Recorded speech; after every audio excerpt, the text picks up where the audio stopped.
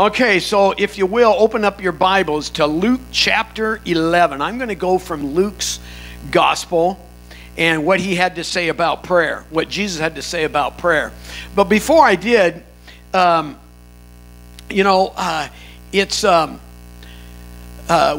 reason why I'm going to begin with prayer on these three subjects, prayer, praise, and prophecy, is that I believe everything in the kingdom of God should start with prayer. That's where it starts. Everything we do for the kingdom of God has got to be birthed and bathed in prayer. And so I just want to give you some quotes from some awesome men of God and what they had to say about the value of prayer. Prayer does not equip us for greater works. Prayer is the greater work. If you are strangers to prayer, you are strangers to power. The great Billy Sunday. You know, how many know who Billy Sunday was? Look at that. One guy. 2, 3. So check this out. Billy Sunday. This will give you a little church history here. So Billy Sunday was a high, really, really good baseball player in the early 1900s. A really good baseball player, played in the major leagues. Not just a scrub, but he could play. And he got saved, and he gave it up, and was a traveling evangelist and had mighty meetings and many, many people saved under Billy Sunday's ministry. So that's who he was, and it's just a great quote. If you are strangers to prayer, you are strangers to power. If you say, Pastor Steve, I need power in my life. Well, guess what? Pray! Pray, and you'll get power. It'll be there. There's never been one time that I prayed either by myself or with other people, and I walked away and went, God, that was just a waste of time. It's never been that way.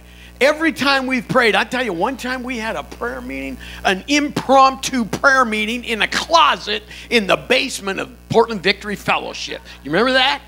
Oh my gosh, man! We walked in there. Somebody said, "Come here, we got to pray. We got to pray." And there was there was a bunch of stuff going on, and we go, "Where are we going to pray?" And because it was like a kind of a, what I want to say, a private thing. And so we all crammed into this closet, and like 8 of us got in there, and the McClisters, and I can't remember everybody, but man, I'm telling you what, that place, like in Acts, it says the house was shaken. That room was shaken. We walked out of there and I thought, my gosh, that was a Holy Ghost experience. That was like the book of Acts. God will do nothing but in answer to prayer, said John Wesley. Is prayer your steering wheel or a spare tire? Is prayer your steering wheel or a spare tire? The great Corrie ten Boom. To be a Christian without prayer is no more possible than to be alive without breathing. Martin Luther. Anybody heard of Martin Luther? The Christian life is not a constant high. I have moments of deep discouragement. I have to go to God in prayer with tears in my eyes and say, oh God, forgive me or help me.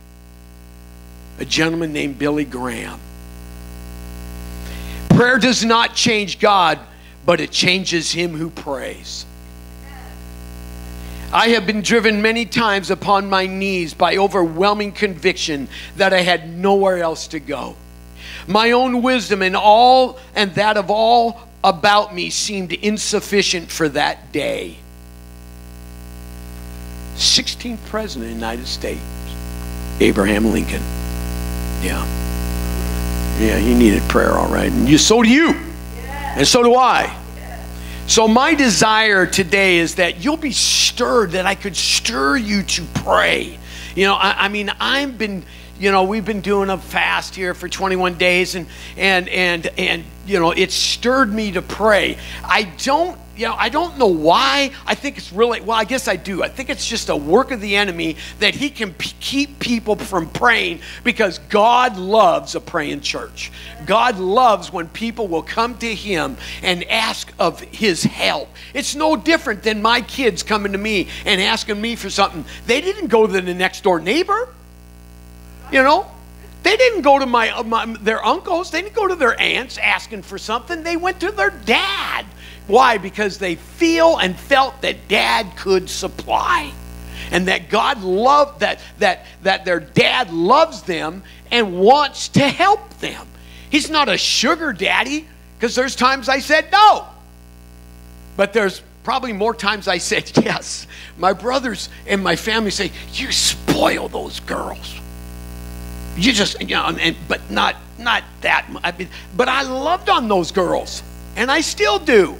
In fact, my son-in-law, he just kind of steps back when they leave, and then I just hug on Steffi and I kiss her all over the thing, and then he just sits there and he just beams. And then I say, okay, take her now. Okay, thank you. But it's one of the hardest things to, and not only is prayer hard to just do because the enemy wants to keep us off our knees, but it's hard to maintain a prayer life. It takes a discipline to have a prayer life. And just so I can plug our men's meeting on tomorrow night is Mark Walsh, who was just here. Mark is teaching on 10, It's 10 ways to master discipline. And he got into this thing, and he got on the first point, and we were into it for a while, and I said, Mark, I don't think we're going to get this done tonight. And so we got to 3. But he could review those tomorrow night. But I just encourage you, men, to come, because it's a great thing, and it will help you when you become disciplined in every area of your life. The reason why we're called disciples is because a disciple is a disciplined one. He's a disciplined one. That's why he's called disciple. Now, our enemy hates prayer, as I said before. And while Jesus prayed in the garden, what did the disciples do? They slept. And he turned to him and he says, couldn't you just pray for an hour? I mean, it's hard enough for people to pray for 5 minutes, let an hour. And so, then the other thing that comes up with believers is I don't know how to pray. Pastor, I just don't know how to pray. I mean, it just seems difficult. Is there some way that you can make it easier? And what I want to say is that, isn't it awesome that Jesus, the disciples, were almost in the same place as people say, I just don't know how to pray.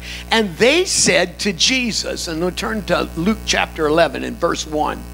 Now it came to pass, as he was praying in a certain place, when he ceased, that one of his disciples said to him, Lord, teach us to pray, as John also taught his disciples to pray. So these guys, these Jesus followers, they had just listened to Jesus pray, and they knew, well, John, he taught his disciples to pray, and we watched them. We could see how they prayed. But we want to know, John, and it's great, John taught them, but John was not Jesus. He was the forerunner. And Jesus had another method to pray, a model, as we would say, on how to pray. So he said to them, when you pray, say. So those first disciples, they saw those guys. He said, you teach us, like John taught his. Would you teach us? Because they knew that man can pray. This Jesus that we're following, he knows how to pray. And when I first got saved, I had a guy that discipled me, and one time he said to me, you ought to. I was going to his Bible study, and he said, you need to come to our prayer meeting. And I thought, I'm just saved, and I'm around these guys, and they're all, I'm older than all of them, and by about 5 years, and but these kids, they were just kids. I looked at them as kids because I'd hit 30. When you hit 30, everybody else under you is a kid. Okay, so but he invited me to this prayer meeting, and it was on a Friday night. And there was these guys. There was this guy named Mike and his wife Joni. He was my discipler. And I had a picture. Did that picture ever come up? Didn't come up. I had this picture. Mike, the guy who discipled me, he had his 60th birthday a while back, And what was really neat is the other two guys that really were instrumental in my life, they all showed up to his birthday party. And we took a picture of all four of us there. And I have the picture, but I sent it, but we can't seem to pull it up. But that's okay. But what I learned from these guys, and there was about anywhere from 8 to 10 or so. And there are these two twins named Chris and Kathy McCormick. And then there was this young little lady over here. She was at that prayer meeting too. And I got to tell you, it's probably one of the first times that I didn't talk. I just listened, because I didn't know how to pray. And so I just listened. And I tell you what, these people could call God down in a room, man. I mean, it was amazing. I was just in awe. It was so powerful that I said, I'm going to be there I'm going to be there. And we did it on a Friday night. And then Chris and Kathy, they would, and Annie, they'd start singing these songs. So we'd start off with worship, and then we go into this prayer. And my gosh, we'd prayed for an hour and a half. It was just amazing. And that's when I learned how to pray. These people shaped my life in so many ways, but the most valuable thing they taught me was how to pray. I mean, they taught me a lot of things, especially these guys that discipled me. But one thing I knew about these guys, pray. They had a prayer life. And so when we look at this Lord's Prayer, now it's called the Lord's Prayer, but understand, Jesus didn't pray this, okay? So what do you mean he didn't pray it? Well, because Jesus didn't need to ask anybody to forgive him, all right? He was without sin. He was without sin. So he's saying when you pray, in Matthew it says, pray in this manner. So what do we do? Well, okay, let's look at the first thing. Matthew, in Luke 11, he says, our Father. Our Father. Now, I don't necessarily pray this model, but and we're going to go through this, all these verses. We won't do it today, so this is a series. But I don't necessarily follow every single part of this model, but it's a good place to start. If you don't have a disciplined prayer life, listen, I've been there. I know. Okay, I have ebbs and flows myself. Everybody does. Most people do. Okay, but this is a good place to start. And the first place to start is, Father, hallowed be your name. And when he said Father, it's interesting when Jesus said Father, because the Jews at that time, they never addressed God as Father. He was Yahweh.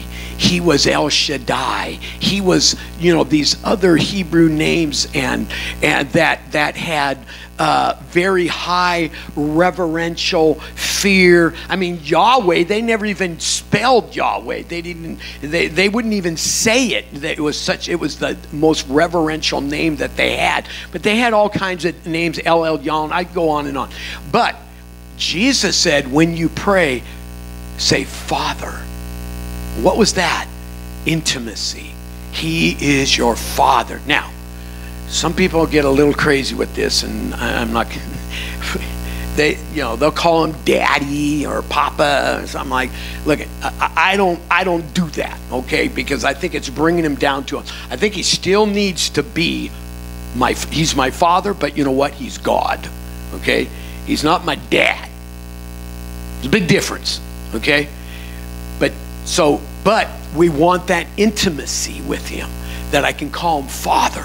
And that's what Jesus is trying to get across to him. He is your Father, okay?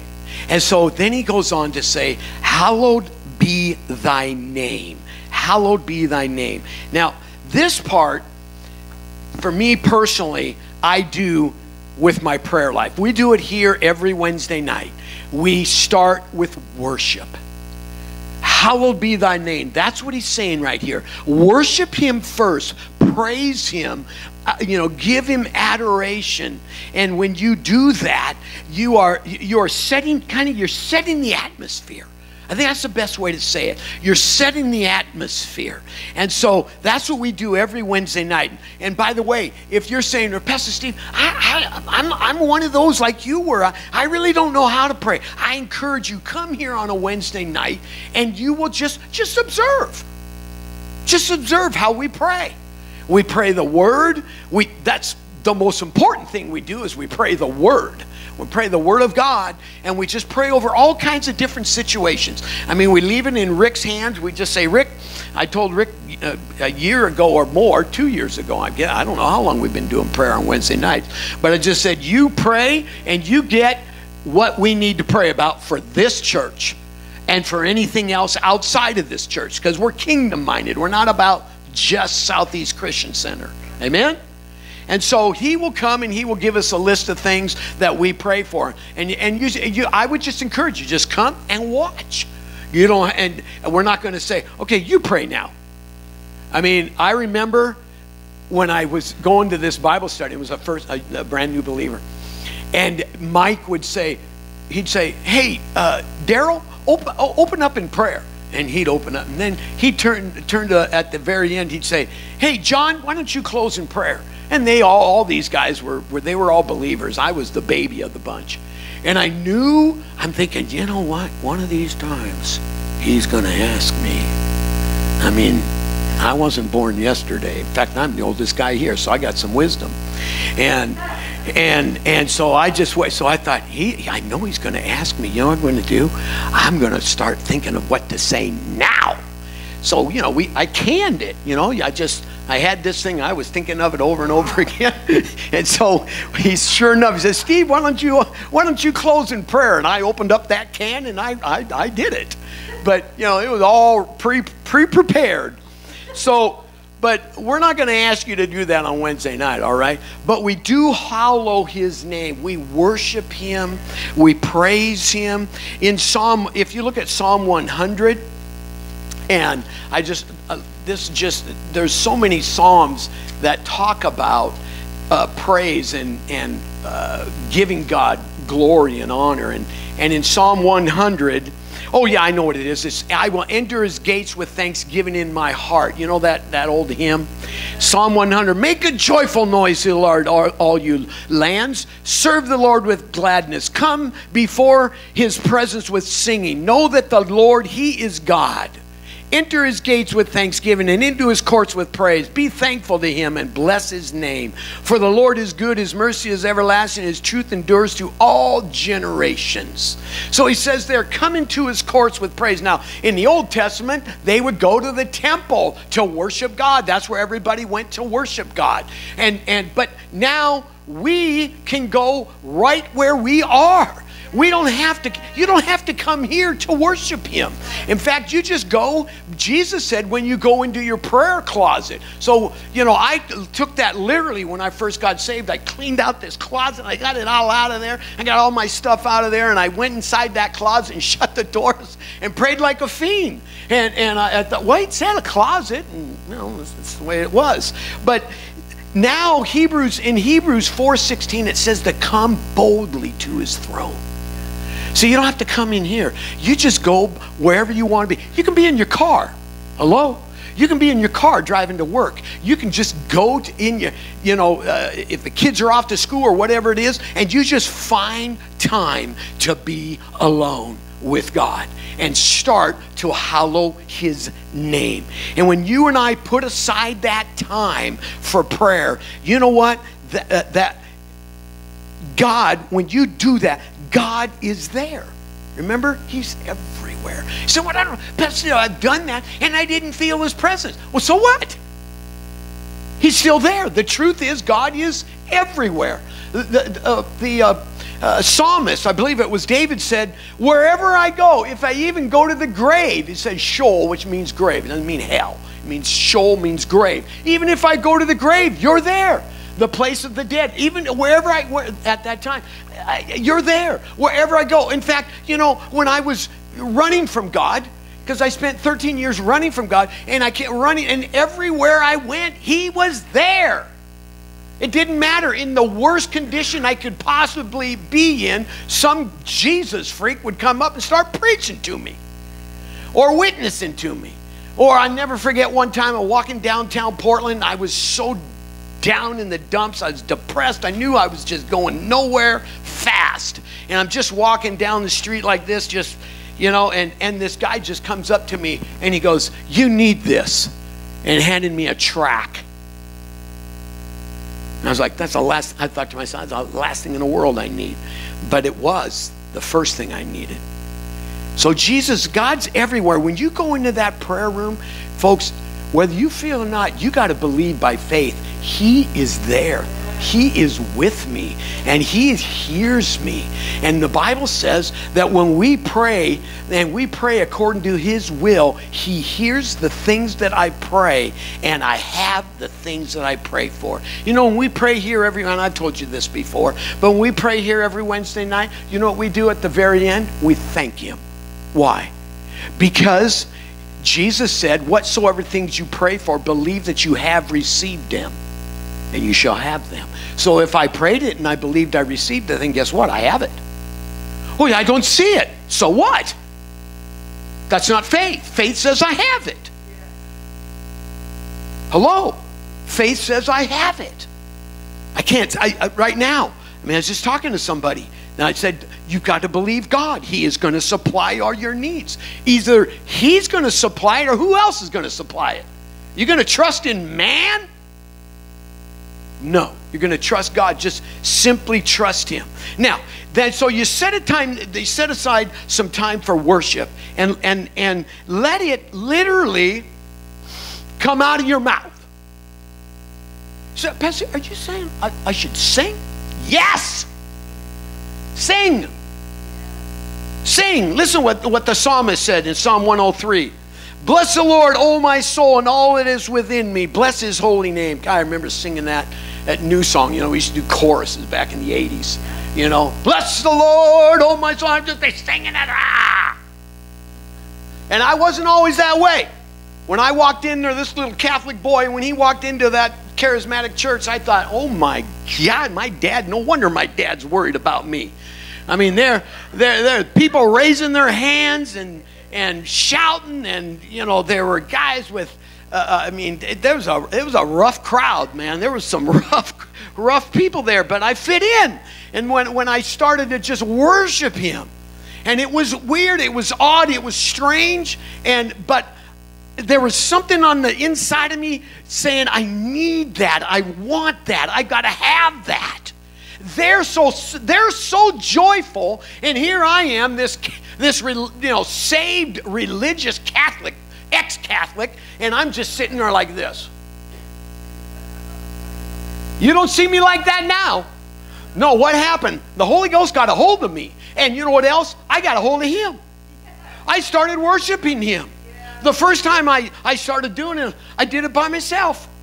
I used to go, when I worked in houses, I'd go, nobody's looking around here, nobody's looking around. I go, all these people are jumping around, they're all dancing at the church. I go, God, I just got to do that. I'm not going to do it in church because somebody might see me, and then I don't want to be seen. And so I went into this house. I can see it right now. And I was touching up this house because I was a painter by profession. And I get in there, and I'm looking around, and I dropped the blinds, and then I just started dancing. I just started shouting. God, I was free. I was free. Here's, we were talking, Mary was talking about surrender. It's a crazy concept, but when you surrender to something, then, I was just watching this thing last night on this Battle of Stalingrad, and 90-some thousand Germans surrendered to the Russians. Only 5,000 of those, by the way, came out alive. But they surrendered, and surrender's the worst thing in the military. It's the worst thing that it's degrading. But for the believer, when the believer surrenders, it's freedom. It's the craziest concept. Are you saying if I surrendered my life to Jesus Christ that I'm going to be free? How can I be free when I'm a prisoner? Because He's a wonderful, wonderful King. And you're in His house. It's not a prison. It's a place of freedom. It's a place of freedom. That's a good song too. That's a good song right there, a place of freedom. So when we surrender, the shackles break off. They break off. So now Psalm 34, in Psalm 34 verse 1, I saw this, Psalm 34 verse 1, I will bless the Lord at all times. His praise shall continually be in my mouth. My soul makes his boast in the Lord, and the humble shall hear of it and be glad. Oh, magnify the Lord with me. Let us exalt his name together. But this, what David said, I will bless the Lord at all times. So every time I meet with him, I start with praise and I worship him. Bless the Lord. Oh God, I praise you. I worship you. I thank you for your goodness and your mercy and your loving kindnesses to me. Thank you that it's new every day. And that's how you do it. It's not difficult. And then now here's the part. Now, here's another thing you could do. Put on, we said, well, I'm not real comfortable. Like I can't sing very well. Well, you know what? You can put on worship music too. Put on some worship music. Turn on the radio that has worship music. Do that. Set the atmosphere so that when you are beginning to ask God of things and forgiveness and all these things that are in the Lord's Prayer, it just sets the atmosphere. Now, in Psalm 95, the King James, I like the King James version of this, but he said, oh, come, let us sing unto the Lord. Let us make a joyful noise to the rock of our salvation. Now, notice it says, sing, and then make a noise. Why is that? Because some can't sing, others just make noise. Okay, I'm kind of both. I can sing, and then I can't. I can shout. Yes, I can shout. I can shout with the best of them. I can outshout Dion. He tried to outshout me and lost his tonsils. It's a true story. He lost his tonsils at a youth camp. He had to have his tonsils removed because I outshouted him. You guys are competitive. Well, yeah, we're pretty competitive. That's true. So notice that some sing, some make noise. But either sing or make some noise, whatever it is. But when you come to pray, hallow his name. Hallow his name. Now, I want to challenge you with a little something here. But I want to encourage you also. So I'm going to go right here. Come on, here we go. The earliest African converts to Christianity were earnest and regular in their private devotions. Each one reportedly had separate spots in the thicket where he poured out his heart to God. The several paths to these little prayer places became distinctly marked. And when anyone began to decline in his devotions, it was soon apparent to the others. And they would kindly remind him, saying, brother, the grass grows in your path yonder. Where's your grass? Is there any grass in your path? Okay. Start trampling it down. Make that path. Make that pathway to your prayer room. Make that pathway so that the enemy can't come along and say, hey, look at all that grass. You don't pray at all. Oh, no, I do. Looky here. Yes, I do. And then here's another one. This is to encourage you. I got up early one morning and rushed right into the day. I had so much to accomplish, I didn't have time to pray. Troubles just tumbled about me, and heavier came each task. Why doesn't God help me, I wondered. He answered, you don't ask. Roy, you know this. I tried to come to God's presence. I used all my keys at the lock. God gently and lovingly chided, why, child, you didn't knock. I wanted to see joy and beauty, but the day toiled on gray and bleak. I called on the Lord for the reason. He said, you didn't seek. I woke up early this morning and paused before entering the day. I had so much to accomplish that I had to take time to pray. Amen? We've got the time, folks. We really do. It's just a discipline is all it is. It's just a discipline. And you say, well, well, where do I start? You know what? I'd encourage you, just start with, I don't know, guys, do you got 10 minutes? 10 minutes? You got 15? Have you got 5? I mean, start someplace. You know, my dad used to, when my brothers and I didn't want to go to church anymore, and he goes, you can't give God one day out of your week, and that one day out of the week is 1 hour? And we're like, boy, there's a real guilt trip you're throwing at us there, Pops. But I you know, it was a Catholic way, Phil, but you know, the thing is, my dad, as Catholic as he was, he knew I set this day aside for him. And it was a lesson he taught me. Now, I didn't like, you know, the services because they were boring. And I hope to God they aren't here. And because if they are, it's only because you ain't participating, because the Spirit of God was here today. Amen? So I just encourage you, take that time, make a path. Make that path every day. Just start someplace.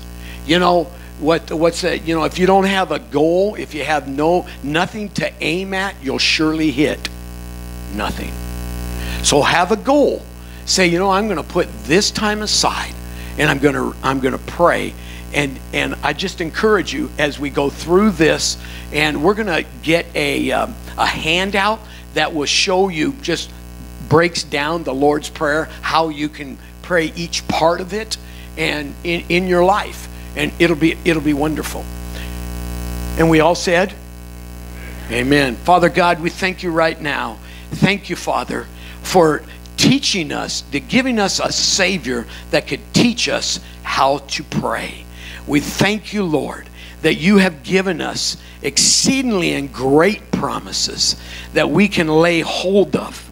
Promises for our finances, promises for our health, promises for our loved ones, promises and promises and promises for everything that pertains to life and godliness. Lord, you desire that we would take time to sit with you and converse with you, just as we would with a friend. Well, you're our friend. You're our friend. Jesus is our best friend. You'll never have a better friend than Jesus. And he wants to hear from us. We pray to the Father in Jesus' name. And he hears us, and he loves us, and he has great and mighty things for us. He has a future, he has a hope for us. It's for good and not for evil. And he wants to unfold the plan, unfold it as we come to him and ask him, Lord, what would you have me do today? Order my steps, God, today. Don't worry about tomorrow. Tomorrow will take care of itself. Just today, what would you have me do? And he will talk to you. He will talk to you. Thank you, Father. In Jesus' name. And everyone said, amen. Amen.